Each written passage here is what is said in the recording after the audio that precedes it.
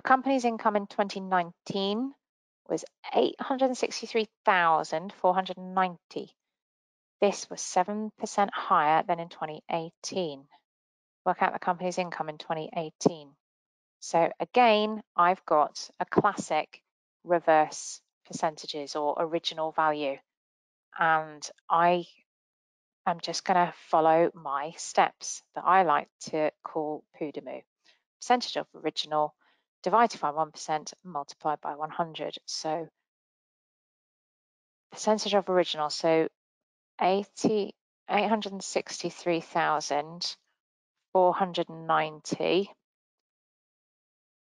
is 107%.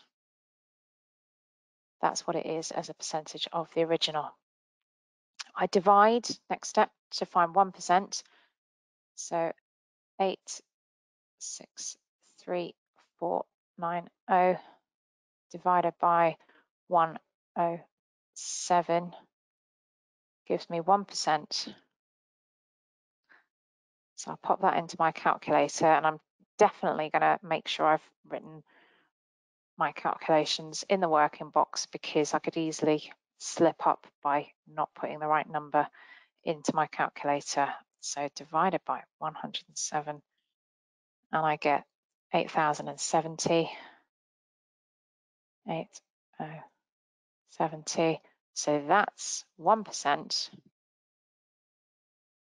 And then the final step of PUDMU is multiplied by 100.